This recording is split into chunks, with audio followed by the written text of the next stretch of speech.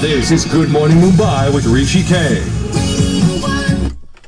Well, Blank's trailer is looking absolutely smashing, and I'm pleased to welcome the principal cast and the music director, which is the fantastic Karan Kapadia. What's up, bro? Good to see you, Thank you for man. having me, sir. Thank you. And Karanvir, how are you? For the very Fantastic. first time, yeah? Very first time, pleasure's all And mine. an old brother and friend of mine, Raghav Sachar. What a song Warning Nahi Dunga is, man. Fantastic. Thanks, You're bro. in fine form. Brother. Thank you, brother. So I believe you guys, which is yourself and Behzad, have lived with this script for a long time. And why wasn't anyone willing to make it? Or were you just not ready enough? Talk me through that. So I signed it in 2016, and when Behzad came to me with it, it was that one-liner that stood out to me, which is there's this suicide bomber, he gets into an accident, he loses his memory, and then chaos ensues. So that one-liner is what jumped out, to me. But he always told me when he offered it to me also that the story around it is not going to be what it is right now. I have a lot of changes to make, a lot of things that I want to do my way, because I think the original script wasn't his. So he took that idea, he got the IP, and him and Pranav, who is the co-writer of the film, they both started developing this script after I signed it. So that process took about a year to sort of develop this whole new script and this whole new story around this sort of unconventional one-liner. And yeah, that's what basically took us that's what took up so much of our time, was developing this script, and making it sort of ready in the way that we wanted to present it. And your producer Tony, and I can say this with great love and affection, can be quite nuts. Yeah. I get these weird 1:30 a.m. phone calls from Tony saying, but that's it. किधर है? एक voice over करना है. रात के 1:30 बजे तेरे को voice over करना है. But that's Tony. You love him for that. I think anytime he gets an idea or like inspiration strikes, he doesn't dwell on it. He doesn't let it stew. He just, acts on it, which is also a good thing, to be impulsive about these things, I think, which is why he is also in the position that he is today. And bro, rap as an art form, I mean, it's something that you've been doing since you were in school. But I'm just saying, all of a sudden it's blown up. And there are two varieties to it. One is the fact that, guys like Badshah and Raftaar have made it so commercial. It has all the tropes of the big cars and the hot girls and this and that. And all of a sudden there's this underground movement, which is Divine and Nazi and all these guys. So Warning Nahi Dunga seems a bit of both. At least in terms of grit, it's more the gully boy kind of scene. So so talk me through rap, and whose idea was it to do a hip hop kind of record on this one, man? So essentially, the concept was that we had to make a thriller track and just do justice to what Sunny sir is going to be doing on screen, and how exactly it is. The film is about a bomb blast and how these things are intertwined. And I needed to make something which is high energy, really high adrenaline, and it needed to stand out within itself. It did not have to have a visual to it for it. So the whole idea was to make it very new age, keep it very, very young. And with today's sounds, as you can see, there is no tabla dholak or anything else which is Indian, so to say, happening in the arrangement. It's all Western, and it has very electronic kind of a vibe to it. We had a grungish, like a rock voice we needed, so we got Amit to do that. He's done a fab job. And of course now with rap being what rap is and how it's blown out of proportion literally after so many years now, rap has become something which just interlude hota tha na, you have to have a musical interlude in between and mukhada and antara. Now it's that part has been filled by rap. So every song, more or less, any genre kind of demands a rap piece these days. Whether it requires it or not require it, it is a different matter altogether. That is something that unfortunately, because it has become, because you don't need to be pitch perfect. You are talking, you can rap. If you know how to talk, you can rap. It's as simple as that. You need to have a bit of a sense of rhythm, of course, but that becomes easier for so many other people to now connect to, and it's a large connect. That's the reason we needed a rap section. NB has done that. Yeah, but Raghav, the thing is, it was equally true of when Eminem and Jay-Z were blowing up in the West. Right. Is equally true of Indian rap. Is that the writing has to be absolutely correct. Absolutely. And when you have a subject like Blank and a theme like Warning Nahi Dunga, the writing becomes really, really important. So did NB write his own portion, or do you get somebody else to write it? No, so the song is written by Kumar. and Kumar had done the lyrics. वो बैठे बैठे ही हो गया था literally. The song composition also. Kumar actually nails the Punjabi stuff really. He's a very talented guy. Yeah. So he nails. He comes to come. You know, he cuts the chase and come to the point. Kind of a guy. So and वो तुकबंदी में तो he is number one. So the song happened very quickly. It was actually the composition also happened for half a day job for both of us. The arrangement, of course, took time because I wanted to design it in such a way.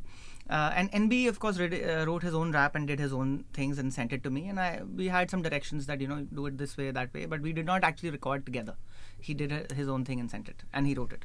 So, Karanvir, how early did you come into this project, bro? Were you with their dream from the initial stage, or were you one of the last ones to come on as far as Blank is concerned? It was the latter, actually. I was one of the last people to come on board. Yeah, in fact, it was how Tony saw. It's a total Tony moment how he came on board. So basically, Called some obscene R. So you're not the only 1:30 a.m. friend. Yeah. You know? Okay. So I can say that because me and Tony and Behzad, that time Behzad was the associate for this film that we did together. Tony directed it called Azhar. So I played Manoj Prabhakar in that.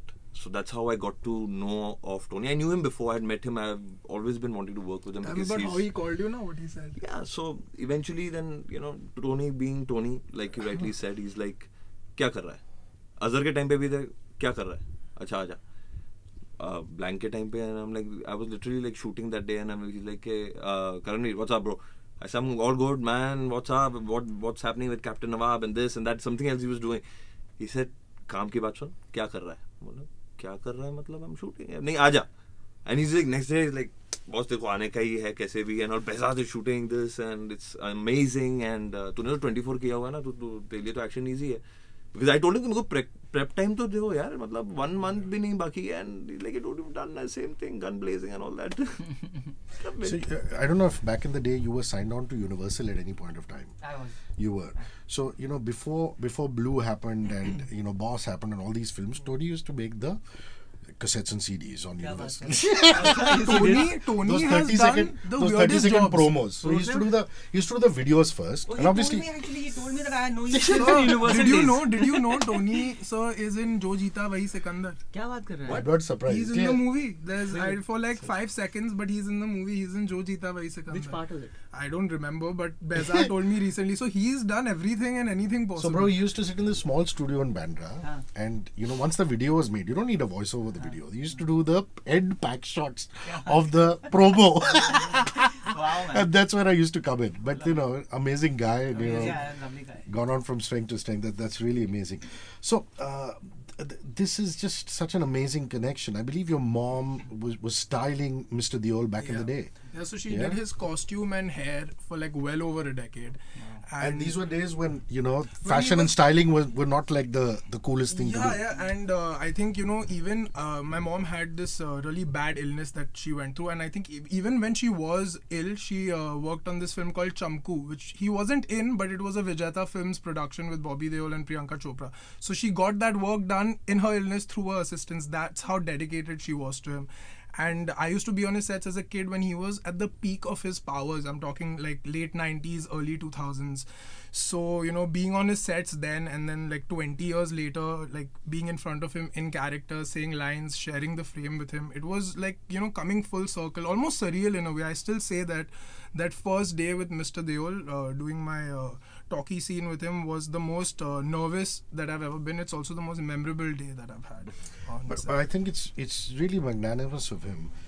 If you go onto YouTube and you just do a search for Blank, or you do a search for Blank on Google, whenever there's a bite, when people ask him about Blank, he says, बहुत अच्छी picture है, Karan Kapadia काम देखना, बहुत अच्छी picture. It's a nice film, but watch Karan Kapadia. Watch. It's almost as though, I mean, he doesn't even talk about himself. And I think that's wonderful, and also I think because of the respect that he had for your mom. Yeah, I'm sure. You know, back in the day, you know, the kind of, like we said, there was nothing known as styling. Right.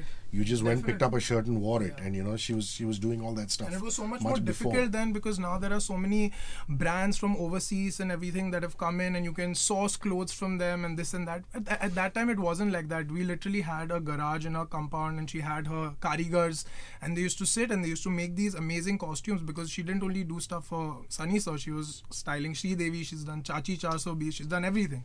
So, you know, just seeing like the preparation that went into creating the costumes for these characters was fascinating in itself. I can't even imagine what it must feel like. But did she know? Did she have a sense of the fact that you wanted to be an actor? No, she never. In fact, after she passed is when I told my family, it's one of the few regrets that I have in life, is that I never got to tell her that this is what I wanted to do. This was what my dream was. And you know, even now, like, it didn't really sink in, but when I was shooting one day with Sunny sir in Vasai, that's when it really occurred to me, you know, it would have been so incredible for her to see her son, you know, in the same film as Sunny sir, you know, sharing the screen with him, doing action sequences. I think she would have been super proud. Well, I'm sure you got a sense that she was around. I mean, in a lot of ways. And you know, I've been lucky. I always say that I've been lucky enough to have two mothers in my lifetime, you know, so my aunt has been nothing short of a mother to me. So, you know, the fact that I can at least make her proud and see her reaction to the things that I'm doing, I think it's more than just a consolation. And growing up in that house, you know, with Tina's sense of humor, life would have been nothing short of exciting. No, it's infectious. And also having someone like her keeps you really grounded, because I did something a few days ago and she came and she's like, I saw what you did, I didn't like it. So she's This is Tina. Yeah, so she's that upfront, and like even when she saw the trailer, she said that kitne minute ka hai? I was like about 2.5 minutes. She's like, oh, didn't seem like that. So that's twinkle code for your trailer's awesome. So you know, people like that, like they, you know, you want them around you, and the fact that, you know, she also happens to be my family, it's an incredible thing, because I know she only has my best interest at heart. You know? So yeah, she is my biggest supporter, also my biggest critic. So Karanvir, I mean, here's a film where you're playing a cop, and this is an anti-terrorism task force. Is that it? Absolutely. Is that it? And in that aspect, you've done this stuff before. 24 being the most notable one, and like you said, you were just shafted into this. But did you get your bearings quick enough, or did it take you some time on that set? Honestly, I never get my bearings quick enough the first day on shoot, because everything is so much of chaos, and that's the beauty of cinema. You know, everything falls into place. I mean, if it's supposed to, and it's a blessing, and you thank your stars for it. But I did do some prep work. I met this senior inspector called Sharma. I just want to do some interrogation scenes, and my director gave me that leverage that he wants to keep it very real. So he used to be like, a boss performance nahi chahiye apne ko. Because when we did Azhar, it was a caricaturish kind of a role. It was, you got to play somebody else. This one is not that. It has to be as real as possible. And so since you're talking real, how does the interrogation work? Like, for example, you know that in the West, you can't interrogate a guy beyond a point because it could be used against you in court. He'll lawyer up. Yeah. तो यहाँ पे भी वही होता है कि जब हमें पता चला तो that time it was I said, you know, my first question is like, you know, is there something like a third degree? Like, boss, ये तुम फिल्मी वाले कुछ भी बना लेते हो, ऐसा कोई थर्ड डिग्री नहीं होता, हमारी एक ही डिग्री होती है, और वो कैसा होता है वो तो तेरे को पता ही लग जाएगा, तेरे को देखना है. तो I said के sure, more the merry. And he was very, very calm. He said कि we don't really interrogate, we come in only when it's dire circumstances. I said, sir, के interrogation के basic rule क्या होते हैं? What is it? So he said कि देखो, you have to see to it that within 48 hours उसका एक है ना hospital से you know पूरा आएगा biodata, that he has to be completely fine, he or she, whoever they are, has to be completely fine, that you've not tortured them, otherwise it will go against you and your system. That's the law. But I said, what about a terrorist, sir? And he said, terrorist के लिए कोई rule नहीं होता, they don't deserve any. So that's the thing. Yeah, very telling point. So when you say doing arrangement of your track, considering you play what, 16 instruments at last call? 36. I still remember you from school. Yeah, I know. He's actually done my first interview ever. Radio interview was done with Hrishi in Delhi. I don't know, must have been... You're 14, bro. I think so, something like that. Damn. Now we're giving our ages away. So Luckily I suck at math because I'm an actor. So. But yeah, so you know, so how many of the instruments do you play yourself, or do you still get in, you know, somebody do a guitar riff for you? Always. Or something? Yeah, I like to create work for other musicians as well, because you know, now what's happened over the years is that technology has become so so savvy now with everything that you hardly ever use live instrumentation. In fact, when I had come into the industry, it was just changing at that time, you know. I still used to do a lot of live. I still do a lot of live on my own songs because I end up playing them myself. So that's a big plus. But otherwise, to hire out people with the kind of budgets that are going down on film music, it becomes very difficult. So then everybody starts using samples and stuff like that. I try and create as much work as I can. Like I play the acoustic guitar, but I would like a nylon guitar and I'd like a picked guitar parts and stuff like that. And I would get the people to come and do that. Tabla dholok I don't play, but that gets used very often in a lot of films songs. So you get them. String sections unfortunately now don't happen in India. I mean personally I don't do them in India. Now it's become, because the world is coming and getting smaller with technology, you do sessions in Berlin or in Europe somewhere where you have a proper string section. So musicians essentially... Sorry to interrupt you. You direct them over Skype? Yeah. When you're doing a string session? Yeah. You direct them over Skype. You do all the scoring and stuff. So it gets international. It also gives you that grandness that you're looking at. And of course, within India, unfortunately, the musicians themselves are not as well trained as you would like them to be. When you're giving them a score, they need to perform on the score with that kind of perfection and the notation. So that doesn't happen here. Yeah, if you have to do 1 or 2 violins or 3 violins, stuff like that, or brass section things, then of course you do that. But even for AR, when he wants to do brass, for example, he sends me the files. So I stack everything independently, multiple layers of saxophones, trumpets, so on and so forth. So it comes across like a proper section instead of sending that now to Berlin or elsewhere to get them tracked. Yeah, and also, because of your knowledge and because you've studied music abroad and things like that, I would imagine you should be doing a lot more of BGM. Does background music not interest you that much? It does actually a lot, but background music comes with its own share of time constraints. So it goes into months, literally. And see, what happens is that if you ask me where a true uninterfered performance you can give is in ads. Of course, agencies have their own, how it works. But after ads, background is a beautiful space to get into. Unfortunately, it doesn't have money. So when you come down to, everything boils down to how much you are, at the end of the day, how much time you're investing and how much money you're getting. For songs are far quicker. You are done with 3 minutes, you're out. And how much ever effort you're putting in, that effort is only for those 3 minutes. Here you're talking about a 2-hour reel. In the 2 hours reel, there are different sections that you have to keep creating. So that becomes a bit of a problem, and the return on what you're creating and the amount of time that you're spending is far lesser. Having said that, I have done a few backgrounds in the past and I would love to do more.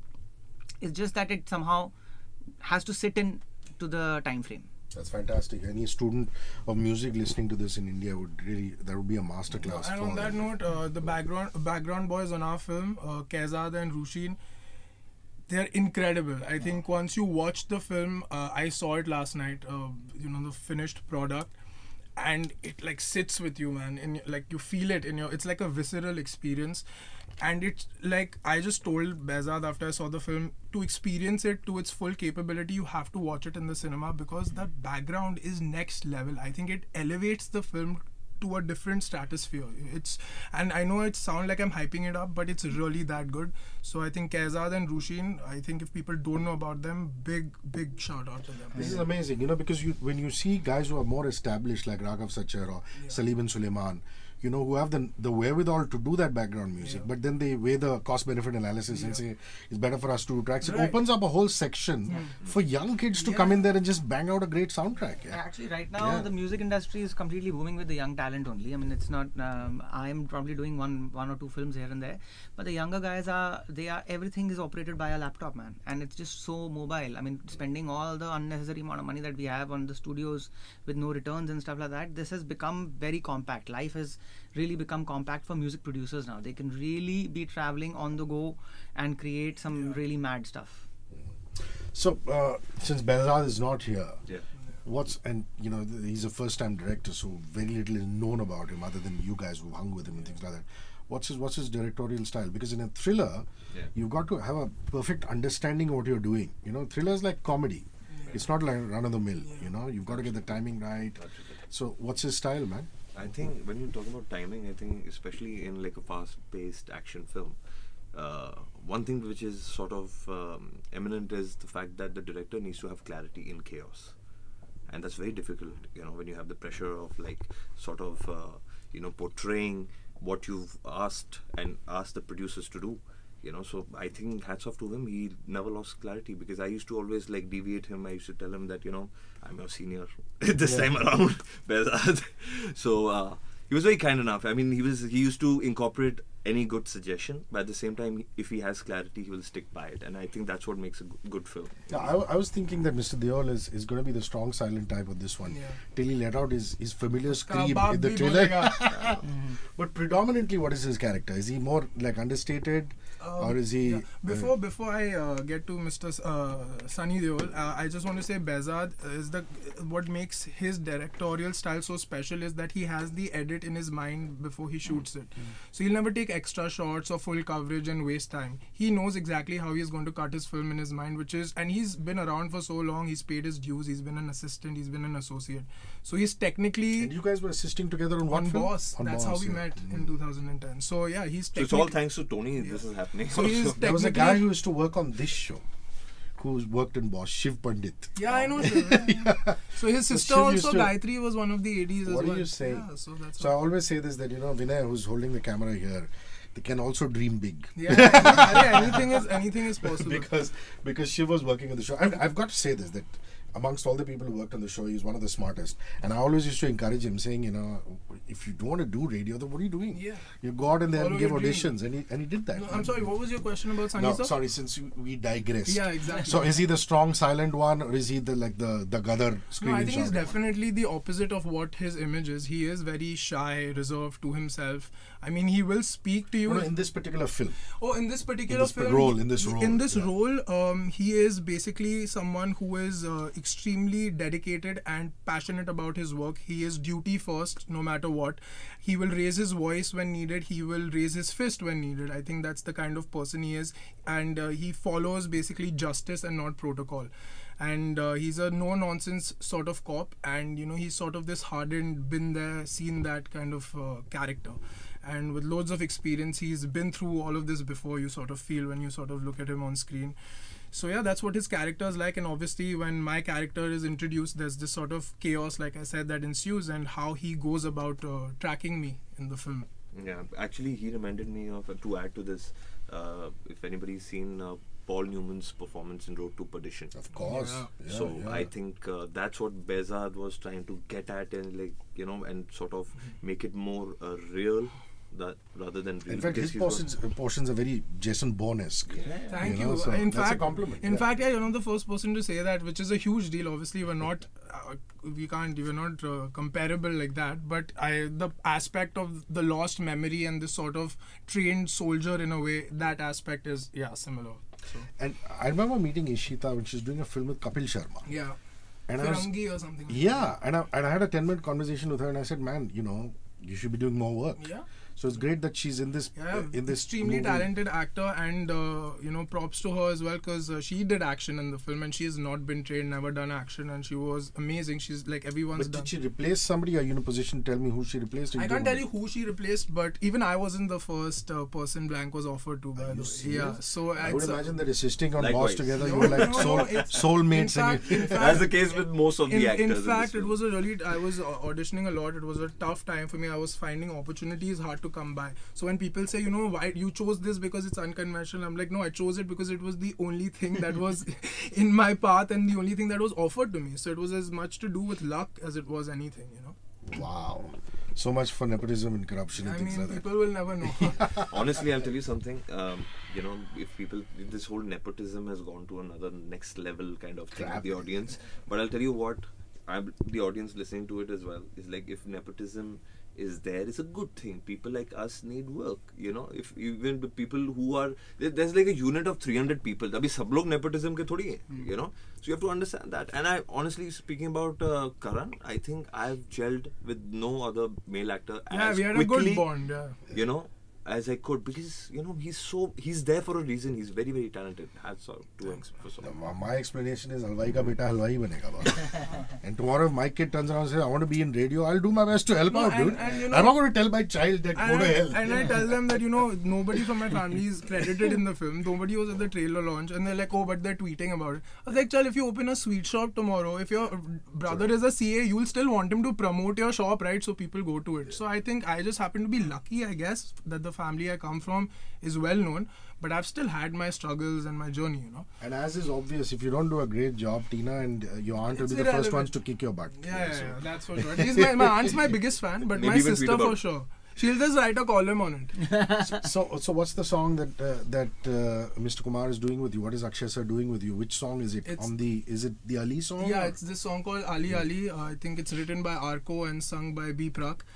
And it's a really groovy. Arko's such a funny character. I met him actually at the rapper party. He's too funny, dude. Yeah. But it's a really groovy song. It's the kind of song that sort of, that there's this particular tune. It's out on the jukebox on YouTube. Yeah, and I've heard two versions of it. One is I think the Hansraj Hans version. So the B Prak version is the one that me and Akshay sir performed to. But it's the sort of tune that sort of sticks in your head and you won't realize it and you're humming it, before you know it. It's a really catchy track. I think even the video, we've pretty much gone all out with it and tried to make it as aesthetically pleasing, and obviously we don't want it to sort of make the film lose its vibe, so it's in that space also. So it's a very intense but aesthetically pleasing video, I would say. Is it like an end credit song, or is it going to be somewhere in the film? As of now, what I know is it's going to be an end credit song. Right now it's just like for promotional purposes, to sort of help the film get out there. And it was his way of saying good luck to me, so I'm extremely grateful for that. But he's also a great dancer, so is it more swag and body language? So I'll tell you the craziest thing is I had 3-4 days of rehearsal, the first day being 6 hours and like drenched in sweat. I must have lost 3 kgs just Who's in... your choreographer? Ranju, I don't know how to pronounce Varghese. He's phenomenal. So I had 3-4 days of training and rehearsal, and he didn't rehearse at all. He just came, and 2 minutes before the shot he's like, "Acha kya karna hai?" They show it to him and he does it. So that's what he's like, and he just has this natural charisma to him when he's performing. He sort of owns the camera and the lens. It's surreal to watch him live do his thing. Yeah, but I mean, he's not sharing the most interesting thing because he was so into getting everything right. I literally came from another shoot to just wish him good luck. And when they were... So basically, there's one sequence where Akshay sir is going full blown and improv is happening and he's literally in the middle of it. This is not planned at all, and he's standing on one guy and screaming. He'll climb the guy in front of him. The guy is also like, but yeah, that's just how he is. I think that's also... jump on anybody. That's also what 25 years plus experience does for you, Right. I like the fact that you never sit idle. Huh? Even if you're not working on a film project or a ad film project, your YouTube page is always active. You're doing something or the other. You put out some delightful Game of Thrones stuff, dude. Yeah, I really like it, and I love creating... I've not seen the episodes, yet. No? Don't spoil it. No, I'm not going to tell you about the episode. You should make a movie now, bro. Because you've got all aspects covered. Bits of everything. Hopefully. I speak to guys like you, speak to guys like Karan, and I see that, eventually... Yeah. You guys are all, filmmakers in your head. Hopefully, that's the plan one day, I guess. All intertwined, man. Everything is intertwined. Yeah. Creatives are like that only. Just keep expanding. And you really think of these, like the Game of Thrones stuff, the video and the vibe of it and things like that. You spend time on that, man. Yes, of course. We designed Ashley. I got Ashley on board and I said, why don't you do something? That's why we had the choreographers that we did. The dancers did a fabulous job, and I wanted it to... my showcase, a lot of times people forget that my main forte is that I play so many instruments. And they're all rare instruments. So the first 3 instruments that are there on it are didgeridoo, which is an Australian Aboriginal instrument. You start with it. With that. Then there's a bass clarinet, which a lot of people have never seen only. And then there's a tenor recorder. And tenor recorder has been out of the system for God knows how long. And then, of course, goes to the modern instruments and the saxophones and the flutes and stuff like that. But the whole idea was that why not, get some other sound which is not in the system right now. Beautiful. Okay, last few questions before we get Raghav to play some for us. We're doing a campaign called Run with Radio 1, where we're trying to promote fitness through running. As you can see, I'm the one who needs that most desperately. So, are you a cardio kind of person, Karanvir? Do you run on the treadmill? Do you run outdoors? What's your running routine like? My running routine is just for clarity, honestly. Whenever I need some time, some downtime, I just run. I don't do it for cardio or anything else. It just sort of stimulates me to get my thoughts together. You do long distances, yeah? Yeah, basically early on it was my bathroom and a hot shower, which changed. I just wanted more clarity and I was lost at one point in time. So anybody who's like that, I think it's helped me. It could help. And you hit the roads? You hit the roads? Roads, sand, not the treadmill. Wow, cool. Nice. What about you, bro? You running? Yeah, football mostly. Most of my running happens there. I'm a big fan of the sport, but I actually have this on my bucket list for a while. I do want to run a 5K eventually. When I get around to doing so, I don't know, but it's definitely something that I want to do soon. And whenever you do run, is it like an indoor quick sprint, or you more like him, which is long distance stuff? So the only running I really do is if I'm playing a sport or something. When I'm at the gym, I try to do mostly like functional stuff. I don't really like do cardio per se, like on a sort of machine, like, you know, whether it's a cross trainer or a treadmill. I don't do that. But the only running I do is only if it's like sports related. Raghav, do you do any running at all? I do once in a while, but again, that running is more or less on the treadmill. It's not outdoor usually. I also love sport more, so I end up doing more swimming. If not that, I used to play a lot of squash earlier, which I had tennis elbow, so I don't anymore. But golfing is something that keeps me walking a lot. And when you're on the treadmill, do you do the interval stuff, or do you just do one like constant speed? Usually I do, when I'm doing treadmill, I usually do like running on 10 or 11 and then walking again on 6. So about 40 seconds, 1 minute, 2 minutes, and then cool down, then again run. So not too much on the incline and stuff, my knees go for a toss. I tell you, I actually made a plan one day that, you know, I'll start running on the beach, and I bought a new pair of kicks and everything. I was super excited. I went 15 minutes into it, I stepped in some feces. So I would just urge everybody out there who take their dogs for walks on beaches and roads that please clean after your dogs and pets, because it makes it really difficult to really enjoy the city for the rest of us, whether you're walking on the road or running on the beach. Nobody wants to be stepping in waste, especially one that comes out of something living. So very well put, which actually brings me to our next question, which is called, we're doing a drive to save the environment, which is called Heal the World. For example, in my place, we've just said no to plastic. No plastic comes in at all. We had the guy who was cleaning up Versova Beach talking about how he spent some time every week with his friends just cleaning afros. So your bit to save the planet, what are you and the family doing? First of all, I think the waste, you know, I mean, plastic is something that I banned way before it got banned.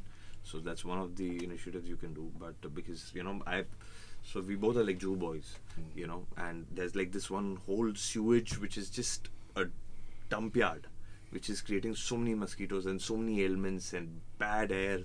I think it's high time we like get our act together as you know, responsible citizens, for sure. Yeah, we need to recycle our waste. Recycle our waste for sure, and I've actually just sort of you know, tried to help out wherever I can. Like there is this company, I've just joined an NGO, you know, where they sort of make solar power lampposts, so that's going to sort of reserve and conserve energy. Cool. So your faces incident counts as healed environment. Yeah. So it's good. Well, plastic of course being one of them, but pollution is something that you know, that's really, I mean, if you see our air quality, it really sucks. And Delhi, especially during winter and during Diwali and stuff, so I urge people not to, I mean, whenever they are doing Holi, Diwali, these kind of festivals actually turn out to be the biggest pollutants for us, whether it's Ganpati, Holi also, Holi, everything. So, you know, that is something that we guys can all change, and especially through social media, these kind of things can, the more the educated people are there, the people are responding like that. But you know, you just to change the environment suddenly with so much population is really next to impossible. But just, I mean, as people are getting into it, they are changing. But of course, for starters, just the basics are, please get your car PUCs done. And stop littering. I hate that. कि बाहर गाँव जाएंगे, they'll never throw anything. यहाँ आते window नीचे करके people will start throwing things out. So please stop littering. So all three of you, who's your BFF? It can be from the film business or outside. Karanvir. My father. Go-to guy. Why? You have to also tell me why. Because he's my go-to person. He's been more of a friend from the start. You know, he gave me the best advice. Actually, when I was taking up acting, the biggest task I ever had is that I could never, when I was schooling, when I was in college, I could never get those definitions in my head because I can't like be a parrot. I had an issue with me. I don't know, there was some problem. I said, shall I get myself checked? What is it? And then later on, when I thought that I'm going to become an actor, and I was like, the first thing that you're supposed to do is learn a line. How are you going to do that? You can't remember. You can make your own line up. That's a different thing. But if you have to stick to a certain dialogue, how are you going to do that? And he was really helpful. He said, you know what, just keep a photographic memory and just remember the best elements that you need to remember. Rest is all okay. So he's my go-to guy. That is so cool. BFF and who? Why? I mean, I love my family and I tell them everything, but if my best friend would probably be this buddy of mine called Uday. I think he's been my friend since way back, since we were in school together. And he, like, my friends sort of keep me grounded, him included, you know. For them, like, they were looking forward to coming on set and watch me lip sync so they could laugh at me. So that's the kind of people they are. It helps keep you grounded. They have no interest in your work, and, you know, sometimes that's a good thing, you know, especially with the people that are around you the most. They're, like, definitely not yes people. They're quite the opposite. So definitely out there, he's one of my oldest friends and also one of the realest people that I know. Raghav. Family, of course, everybody, mum, dad, sisters, everyone I'm very, very close to, so I discuss. But besides family, I would say my best friend has been Aditya, the guy who directed Uri. Aditya Dhar. Arey, bolna. Audition. Super film. Super guy. He's really struggled. He, in fact, when he shifted here, he was my manager. He wrote the lyrics for Kabul Express and all of those he had done. And he is my go-to guy for any like we've been friends since we were 6. If he's making Uri 2, tell me. कर रहा है कुछ वो धमाली करेगा वो अभी तो विक्की कौशल के साथ ही करेगा. He's really I'm so happy for him with his success. He killed it, yeah. What a film, man. Yeah. And yeah, he's my bestie. So last question to everybody: a travel destination that you went to and said, "This is it." My favorite is London. Yeah. Why? What does London do to you? It's just like I never have a bad experience. That's a good thing. It's a bit of everything, a bit of architecture, a bit of technology, a bit of everything. A party place, I love it. And people are so incredibly polite, which is so But wonderful. that's everywhere. It's lovely, yeah. Pretty It's much, yeah. lovely. Probably Manali, because my aunt loves going there a lot, and you know, you realize once you go there, there's so much beauty within our own country that sometimes goes unexplored. And I'm not talking about commercial Manali. I'm saying when you really go for treks and go to these sort of far-off places that are sort of, you know, not accessible to some people who wouldn't take that effort to go there. You really see how beautiful it is, you know, up north, and I think it's truly stunning. And I try to go back as much as I can. So Manali, definitely. Raghav. well, luckily with our profession, you know, travel comes with concerts. You travel quite a bit, and I have. All right. Continue. At least he's on tempo. So I had just shot a video last year in Scotland, and I thought this is it. Like, you can't get better than this as far as scenery is concerned, because I love nature. But last year I had gone to New Zealand. I mean, bro, I can't tell you what that place, like, you take a right turn, a left turn, you go straight, you go backwards. It is Jannat to the next level. I have never seen a place so beautiful, where your water starts, where it turns into clouds, where it goes into a sky, where are the peaked mountains.